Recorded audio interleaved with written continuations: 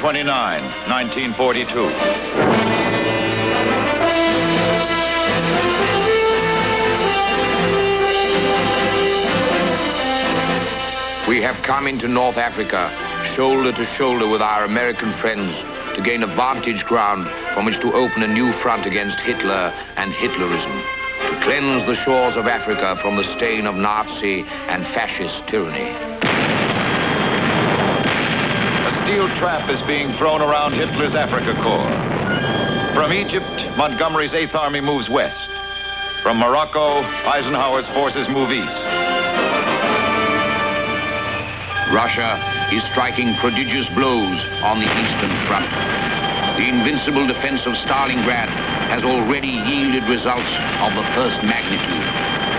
The jaws of another winter are closing on Hitler's armies.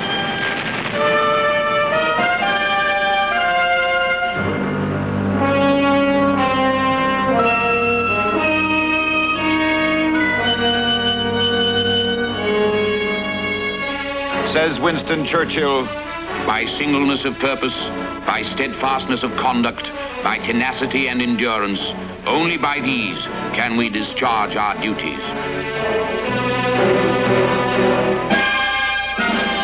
Says Hitler to the Germans in the desert, no withdrawal. To the trapped Germans in the snow at Stalingrad, he says, stand until the last man. Stalingrad, 1942. The lure of Stalingrad fascinated Hitler. Its very name was a challenge. It became a magnet to the German army and air force. Progress was made at the cost of terrible slaughter. In military opinion, it was high time to call a halt. 180 German divisions have the consolation of knowing that they are led not by the German General Staff, but by Corporal Hitler himself.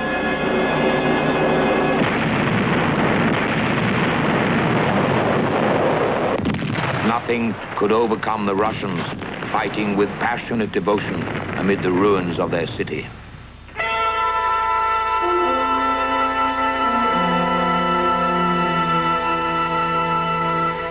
Since early December, a three-cornered correspondence has been going on among Churchill, Roosevelt, and Stalin on a meeting to discuss the conduct of the war in 1943. But the tense situation at Stalingrad keeps the Soviet leader at home. The president now sent me a genial letter. Dear Winston, I have not had an answer to my second invitation to our Uncle Joe. But on the assumption that he will again decline, I think that in despite of it, you and I should get together. I asked General Beadle Smith to check up on some possible tourist oasis. One of the dictionaries says, an oasis is never wholly dry. Good old dictionary. The date agreed upon for the meeting is January 14. The place, Casablanca. The President and I now had a number of agreeable interchanges on questions of security. He proposed to call himself Admiral Q. I wrote to the President, however did you think of such an impenetrable disguise? In order to make it even harder for the enemy and to discourage irreverent guesswork, I proposed Admiral Q and Mr. P. Take notice, we must mind our P's and Q's. At the Casablanca conference, French generals Giraud and de Gaulle shake hands. The first step on the unification of the Free French forces is taken. The combined chiefs of staff reach a complete understanding on military strategy for the North African campaign and the conduct of the war in 1943, with its ultimate aim, the total defeat of Germany. At a momentous press conference, Roosevelt and Churchill tell the world of the decisions taken at Casablanca. Negotiation with Hitler was impossible. He was a maniac with supreme power to play out his hand to the end, which he did, and so did we. We, the United Nations, demand from the Nazi, fascist, and Japanese tyrannies unconditional surrender. We plan a world in which all the branches of the human family may look forward toward what the American Declaration of Independence calls life, liberty, and the pursuit of happiness.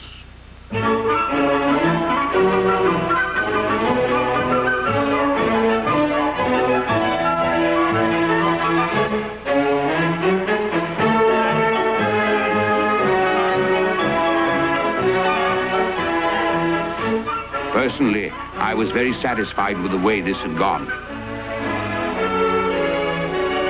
Touched by Churchill's thoughtfulness is Eisenhower's driver, Miss Kay Summersby.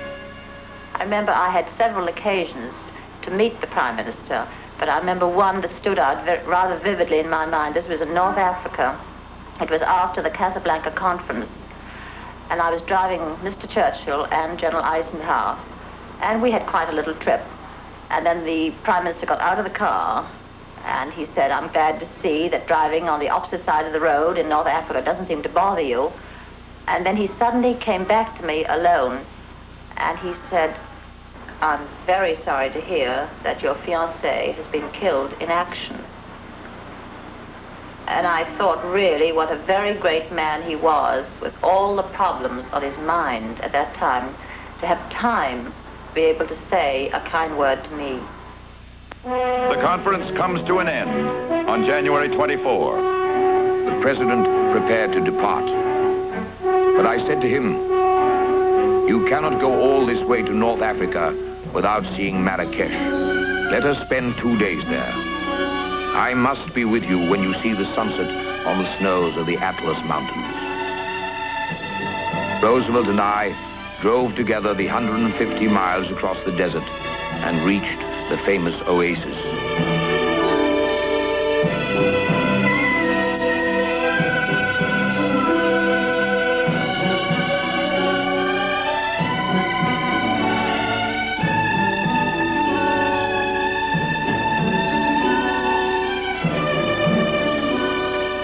Marrakesh was the Paris of the Sahara.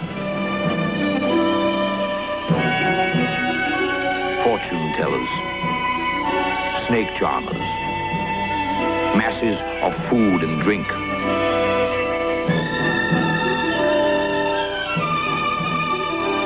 And on the whole, the largest and most elaborately organized brothels in the African continent. While Churchill is at Marrakesh, the 8th Army makes good progress in its advance across Libya.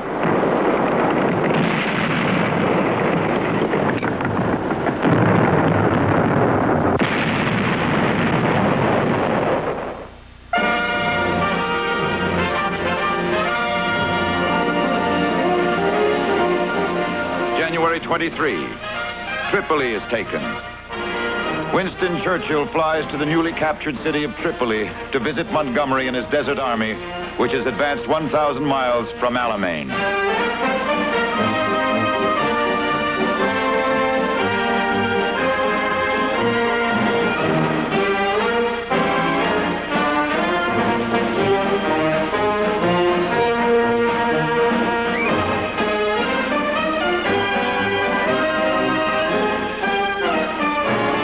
Witnessed the magnificent entry of the 8th Army through its stately streets. At their head were the pipers of the 51st Highland Division.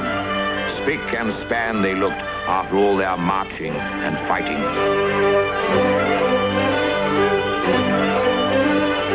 In Tripoli, Churchill addresses 2,000 officers and men of Montgomery's headquarters.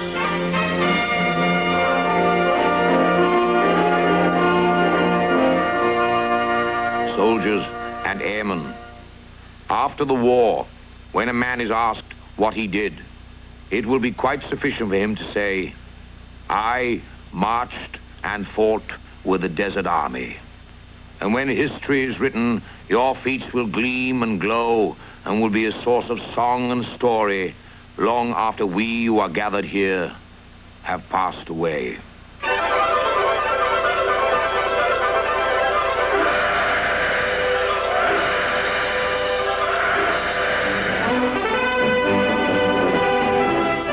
Two days later, the 8th Army crosses the frontier into Tunisia.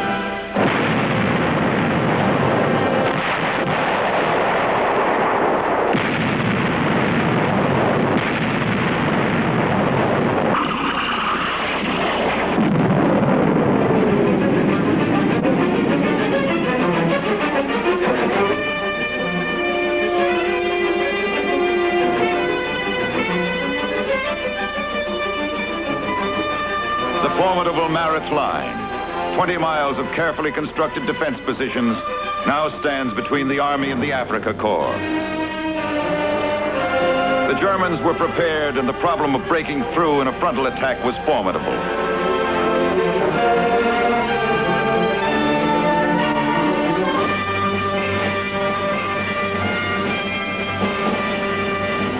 Surrender is forbidden, Hitler says. You must continue to the last man and the last round.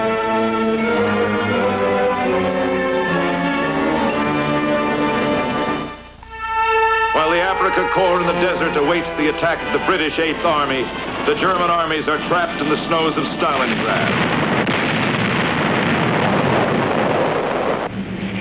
There was no hope for von Paulus. Great efforts were made to supply him from the air. But little got through. The cold was intense. Food and ammunition were scarce, and an outbreak of typhus added to the miseries of the Germans.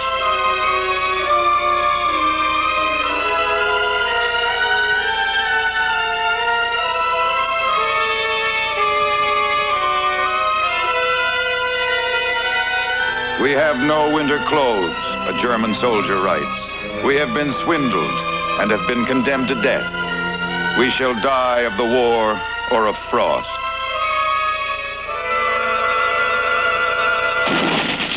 The Russians send an ultimatum to von Paulus. The situation of your troops is desperate.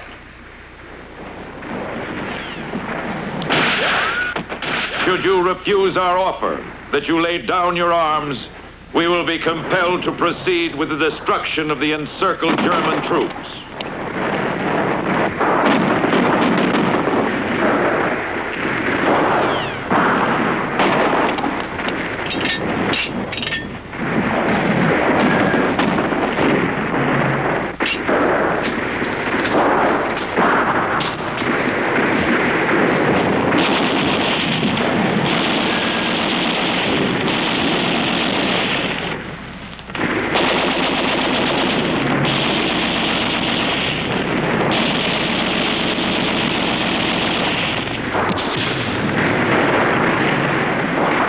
On the 2nd of February, 1943, the Russian General Rokossovsky cables Stalin. The troops of the Don Front completed the destruction of the encircled forces at Stalingrad. As a result of this final liquidation, the military operations in the city and area of Stalingrad have ceased.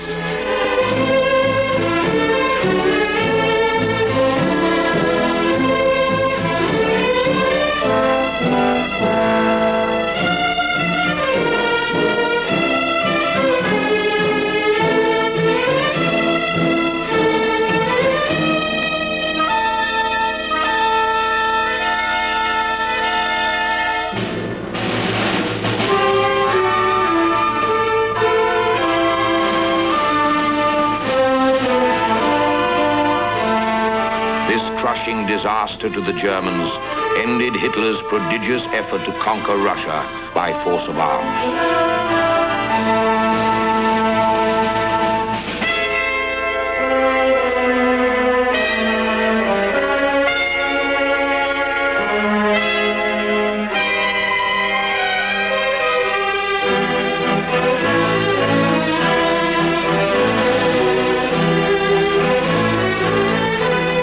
Losses at Stalingrad are staggering.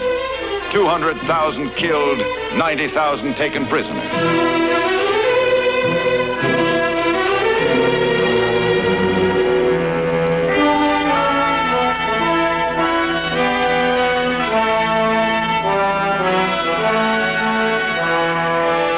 But no horses. These have all been eaten. Churchill sends this message to Stalin. Pray accept my congratulations on the surrender of Field Marshal von Paulus and the end of the 6th Army. This is indeed a wonderful achievement. It is the Russian army that tore the guts out of the German military machine.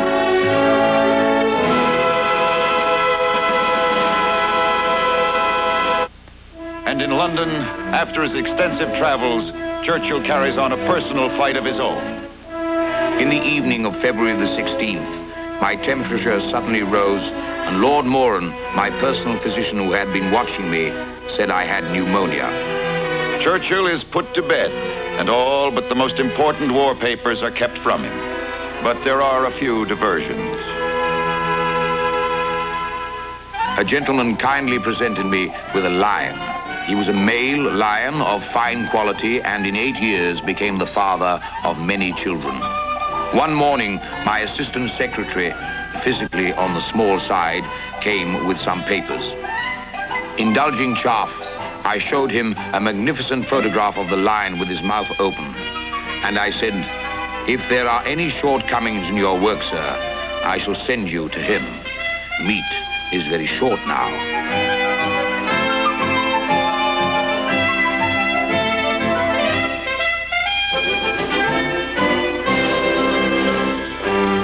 In North Africa, we have struck the enemy a blow which is the equal of Stalingrad. For this, we have to thank the military intuition of Corporal Hitler.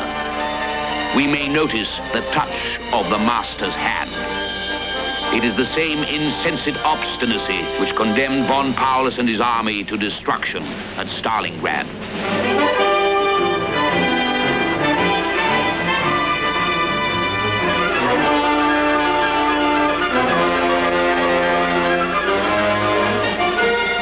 Montgomery, like a foxhound on the scent, stays on Rommel's heels. Every mile that Rommel retreats brings him a mile closer to the advancing Allied forces under Eisenhower. Caught between the two forces, Rommel makes a final desperate attempt to break out. He is forced to withdraw into the jaws of Montgomery's 8th Army. Montgomery reports that Rommel attacked at dawn. It is very foolish of him. It's an absolute gift. I have 500 anti-tank guns dug into the ground. The man must be mad.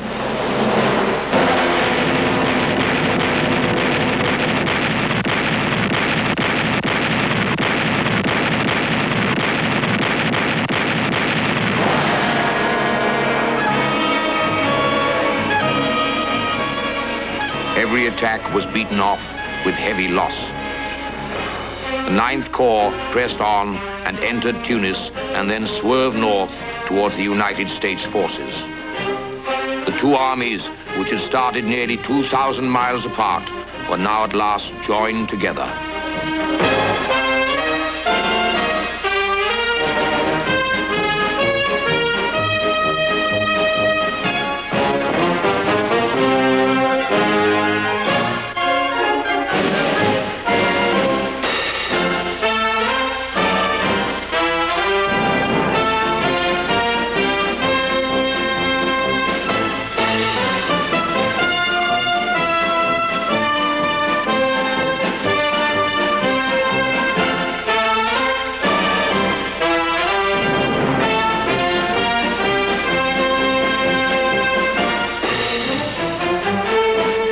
At 2:15 on May 13, General Alexander cables Churchill.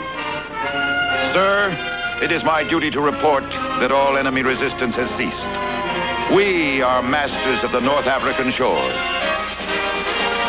No one could doubt the magnitude of the victory of Tunis. It held its own with Stalingrad. Nearly 250,000 prisoners were taken. Africa was clear of our foes. One continent had been redeemed.